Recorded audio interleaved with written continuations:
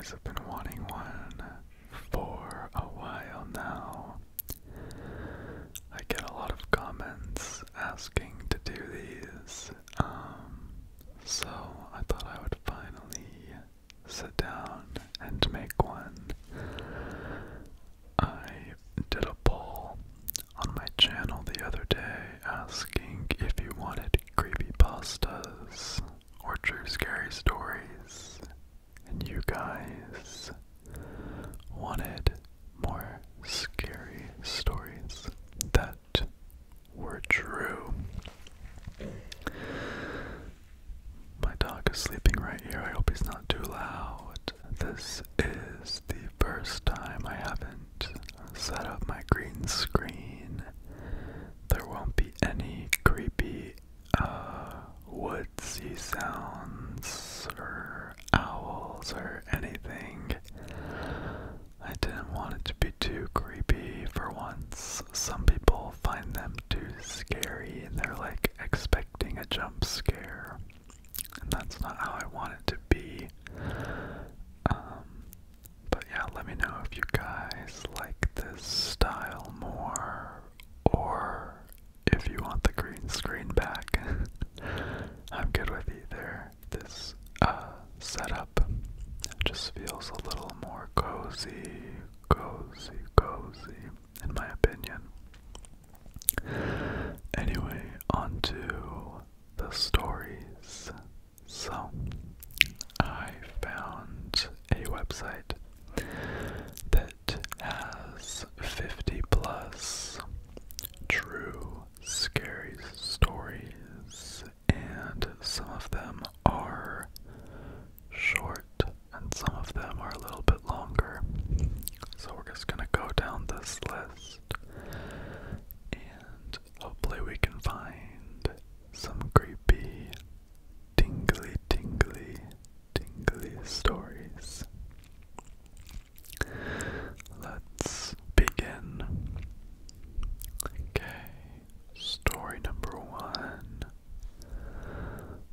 My great aunt was buried alive when she was only in her 20s.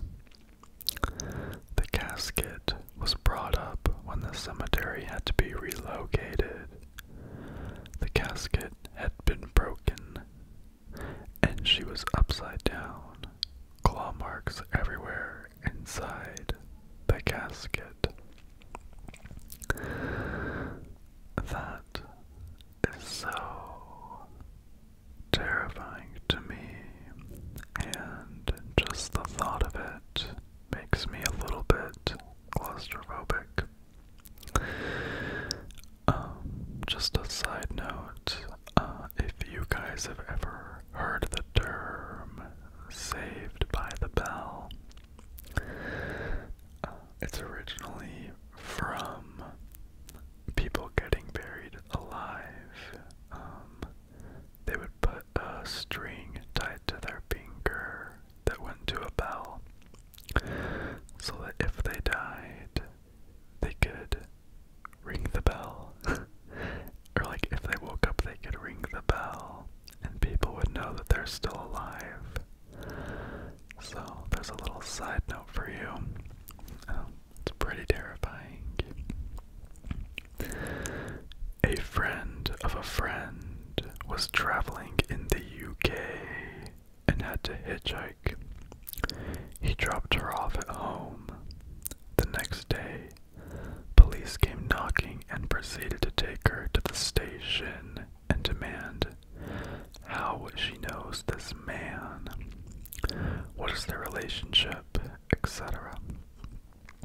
She finds out that the man had killed another female hitchhiker that same day and had her in the trunk at the same time he was driving her.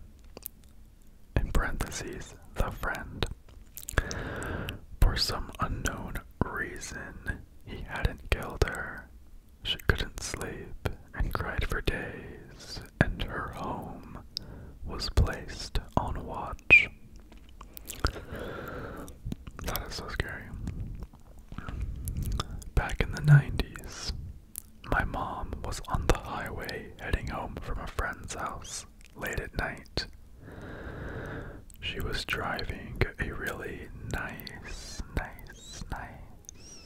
Thunderbird. After a while, this big white van drove next to her, and the driver started performing some very rude gestures. And being young and dumb, my mom reciprocated the gestures. Then the dude pulled up a big Bowie knife to the window. My mom started panicking and sped up to get away, and the van was following right along. Then the guy tried to run her off the road. Keep in mind, they're probably going about 100 miles per hour. She gets on the exit to go home, and he's still following her. When she does get back to her house, which she shared with my grandparents, she pulled into the driveway, honking the horn and screaming, trying to wake someone up. The van pulls into the driveway just as my grandfather comes out in his underwear with a gun. The dude got scared and drove off. My mom wouldn't leave her house for months except for school. But never at night. Ooh, creepy.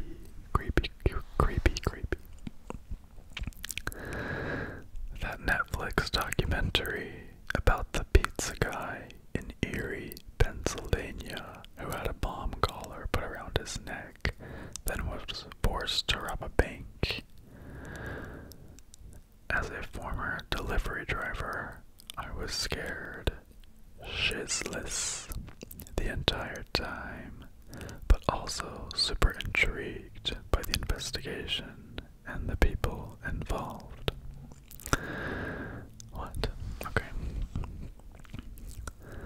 The 2011 San Fernando Massacre. Mexican cartel members Los Zetas abducted people from buses in Mexico. They executed the old and weak, raped and tortured the women, threw the children in acid, and separated the men. The men were then forced into gladiatorial combat to the death, all in some kind of game to find new cartel recruits. They even forced the bus driver to run the bus over living people. It still blows my mind that this happened right there in Mexico just a few years ago, in 2011. That is very dark. Hopefully I don't get demonetized, but we'll see. Okay. This one is a little bit longer. Just a heads up. Okay.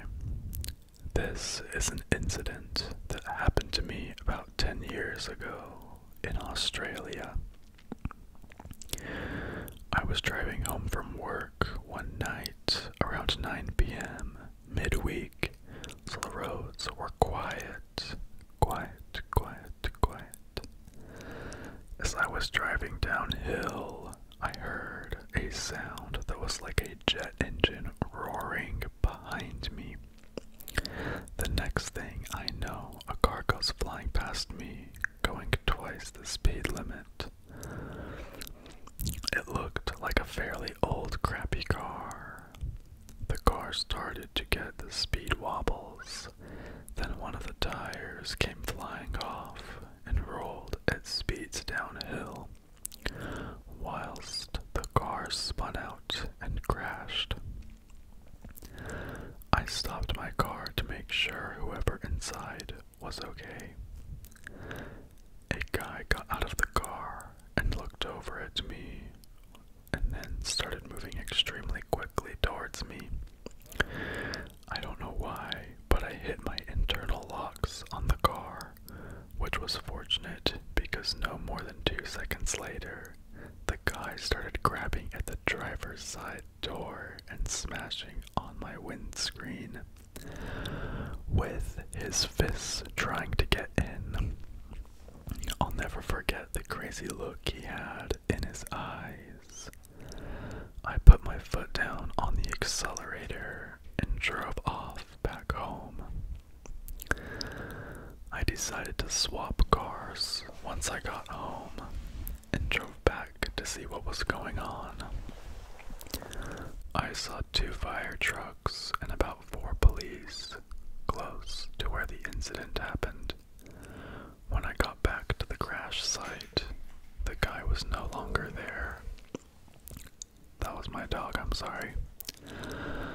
So I decided to head home. The next day at work, I was online, bored, reading the news, when I saw an article that shocked me. The article was about a guy who had been in a police chase for 1 hour, and the police stopped chasing him because it was becoming too dangerous. Turns out the guy was high on meth, had stolen a car an hour's drive away, and had been in a hot pursuit since. After crashing the car, the guy apparently crossed the other side of the road and hailed the first car that appeared, which was a taxi. He got into the taxi and stole it.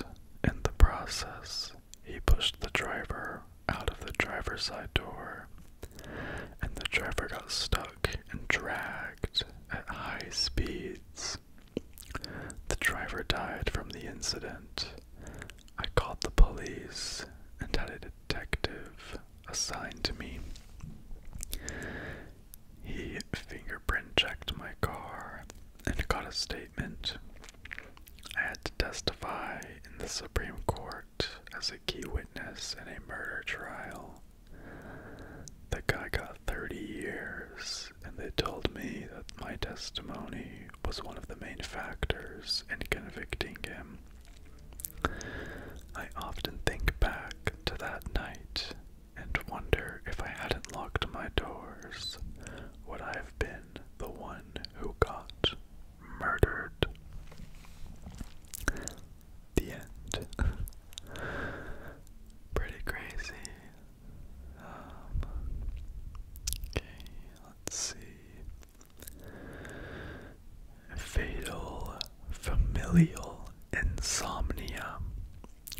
The whole story is batshit and perhaps the most terrifying Wikipedia rabbit hole I've ever gone down. Only a few families have this genetic disorder, IIRC. And once you develop it, that's it. You die an agonizing death from an inability to sleep. It starts off like regular insomnia, but progresses over a few years until you legit go insane and finally shut down. Nothing, not even the most potent drug, can induce sleep. Even when they tried to put them in comas, the brain remained completely active. That is insane. And that is not good for ASMR content. I bet ASMR could put you to sleep. Just kidding. This is secondhand from my mom, so I don't remember everything. But when I was younger, like 3 or 4, and she was home alone with me, some guy came up to the door. This was before cell phones, and people were nicer, so she answered it, even though it was like 8 or 9 at night. Well, the guy was asking if he could come in and use her phone, but she said no. He asked a couple more times before walking in and immediately immediately got stopped by the family dog. Grabbing his hand and holding it tightly, he started to get nervous, and my dad's dog led him back to the door. He had walked further in at this point. My mom was able to push him out and lock the door before running upstairs and calling the police. The cops picked him up a little while later, and they found out he had been in a bar fight and stabbed a guy a bunch of times. I thought my older brother, my mom, and I could have been seriously hurt. He was the best dog ever and lived till the ripe age of 15. Oh, that's so cute. So the dog saved them. And she said older brother in quotes, like it was her dog or whatever, I think. I lived in an apartment in Marina del Rey, California, 9 years ago, just before Halloween. A third-floor balcony was decorated with a prop of a dead man slumped over in a chair. For a few days, every time I'd come home, I'd look up and think how cool looking it was. I think we know where this is going. And wondering why they didn't have lights shining on it at night. After a couple days, people realized it was actually the resident of the apartment who killed himself. I literally just got chills. Oh my gosh. I was looking at a corpse, thinking how cool it was. I hate that one so much. Also, I'm sorry if you can't see me very well. Let me back up a little bit. Okay. Alright. Not the scariest thing that I know about, but the scariest thing that ever happened to me. I worked at a pretty well-known record store in Los Angeles in the 90s. A guy in his early 20s used to come in and ask me about records a lot, and one day, in conversation, he let a weird detail about my life slip that I hadn't told him, which was my dad is not American. I brushed it off, thinking my coworkers had mentioned something to him. About a week later, I was driving home and my car broke down. It was incredibly hot, and I had to walk several miles to get to a payphone, which was outside an elementary school.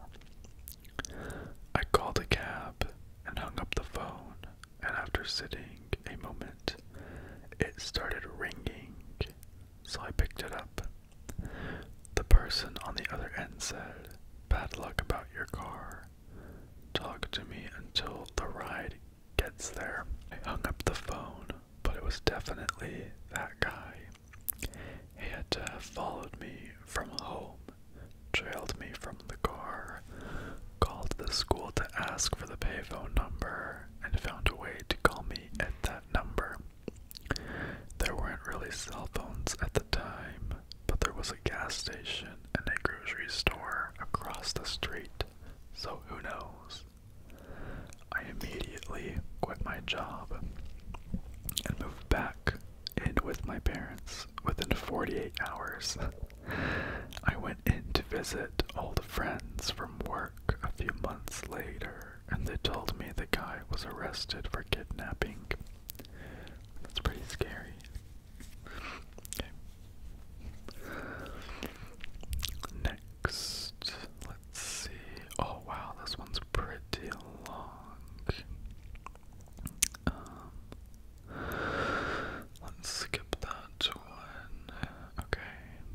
Back in 2000, I believe, I was in 5th grade, living in California, and it was late at night.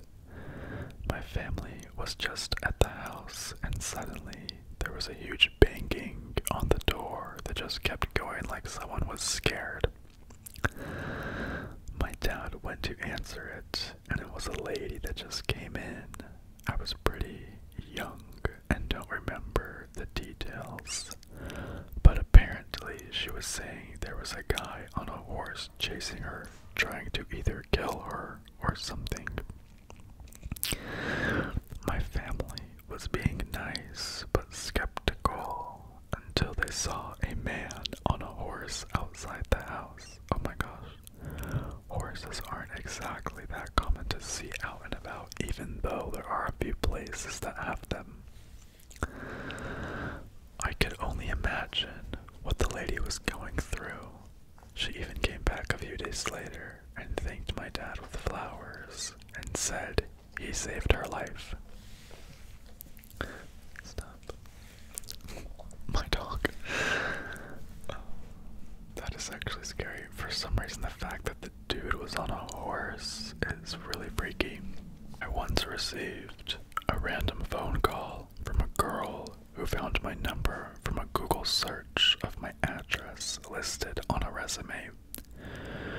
She was freaking out and wanted me to check up on her father, who lived a few doors down in an apartment complex I resided in. While she was still on the phone with me, I walked over to his door and knocked on it. No answer. She pleaded for me to enter the unit, and I got nervous and refused. Same. Instead, reporting the incident to the building manager. The manager said she would call the police to perform a wellness check. The father had killed himself. Sad, sad, sad. Okay, this next story actually happened really close to where I live, and it is so terrifying. It makes me claustrophobic. It's one of those stories. So, the guy who died in Nutty Buddy Cave, he basically crawled into narrower and narrower passageways, thinking it would eventually open up. He was trapped for many hours, unable to get a full breath.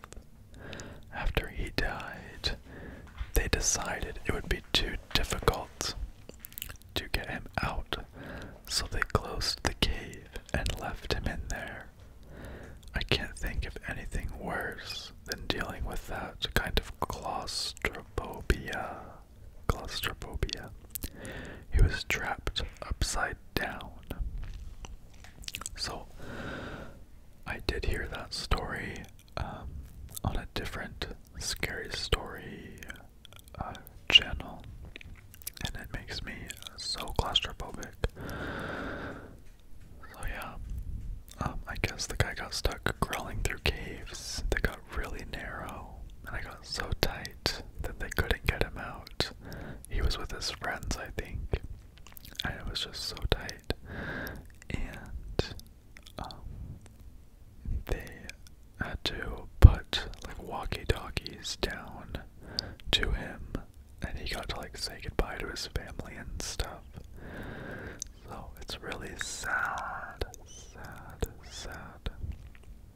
but it's so scary. And he was apparently upside down, stuck, and I could never imagine if that happened to me. I would just say, shoot me, somehow kill me. Okay. Let's see, let's do like one more.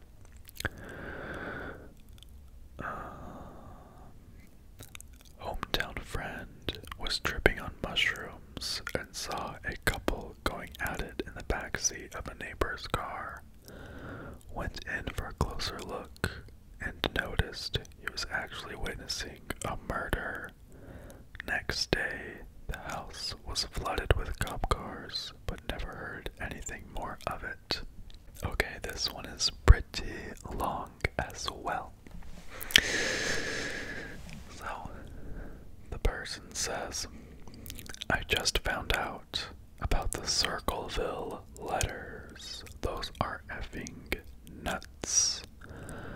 Just the broad strokes, because it gets nuts fast. What? In the the late 70s, a bunch of people in a tiny Ohio suburb called Circleville started receiving weird, creepy, anonymous letters. The letters all had the same chunky, overly blocky handwriting and would often include threats and intimate details about the people's lives. But they were just letters, so most of the people chalked it up to a crazy person and moved on. The person who seemed to get the most venom in the letters was a school bus driver named Mary Gillespie. Whoever wrote these letters hated Mary, alleged she was having an affair, and threatened to expose her affair to her husband. Mary told her husband, Ron, about the letter straight away and swore she wasn't having an affair, and he believed her. One night, Ron was home with the kids, just watching TV, when he received a phone call. Nobody knows who was on the other end. This is just from the kids reporting. But Ron gets furious, grabs his shotgun, and tells the kids to stay put while he goes to take care of something. A few hours later, Ron's car is found smashed into a tree, seemingly having crashed with Ron dead inside. His blood alcohol level is 16. He's covered in gunpowder residue, and his shotgun had recently been fired. No bullet was ever found. Time goes on, and one day, a year or so later, Mary was driving along when she spotted a sign on the side of the road with the same chunky blocking writing as the letters. It said, Mary Gillespie sucks. Exasperated, Mary stopped and tore the sign down, revealing this weird little cardboard box mounted to the pole behind the scene with a handgun taped inside and crudely ridged to go off if the sign was disturbed. It was straight up a string tied to the trigger. Really dumb. It was just dumb luck that the gun didn't go off. Mary had tucked the sign off the wrong way or something. So, now everybody is freaked out. The local sheriff got involved and manages to trace the gun to Mary's brother-in-law, Paul Freshshore. Paul claims the gun was stolen, but it looks bad for him. Now, here's where the sheriff's department shizzes the bed. They claim Paul confessed to sending the letters, which they have no record of, and which Paul disputed for the rest of his life. Paul is imprisoned. Then the letters immediately started back up. Even Paul is getting them now delivered to him in jail. I literally just got chills. Okay. Paul wasn't parlored until 1994, when an investigative reporter took an interest in the story and found that the sheriff's department basically had zero evidence that Paul had actually done anything. The only thing that tied Paul to the so-called Circleville writer was the gun which Paul claimed had been stolen from his garage. Unsolved Mysteries takes an interest in this weird clusterfuck of a case. But before they even arrive, they get a letter from the Circleville writer too, threatening them to stay away and to not do anything to make the sheriff look bad. To this day, nobody knows who was behind the Circleville letters. Okay. We're going to go ahead and end on that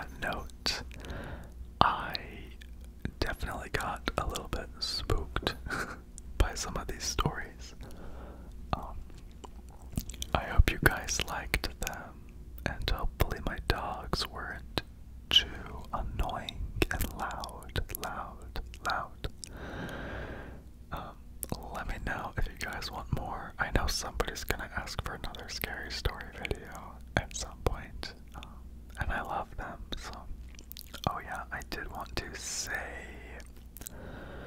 one of the reasons I didn't make a conspiracy video, because people were like, oh, you should talk about your favorite conspiracy theories. But I saw a video, apparently, like, YouTube is like acting against conspiracy theories and like spreading false information. I don't know. I know Shane has a new series coming up about conspiracy theories, which I can't wait. So maybe I'll do one anyway. I don't know. We'll see if it doesn't affect my channel too much. So thank you for watching, guys. Hope you're feeling cozy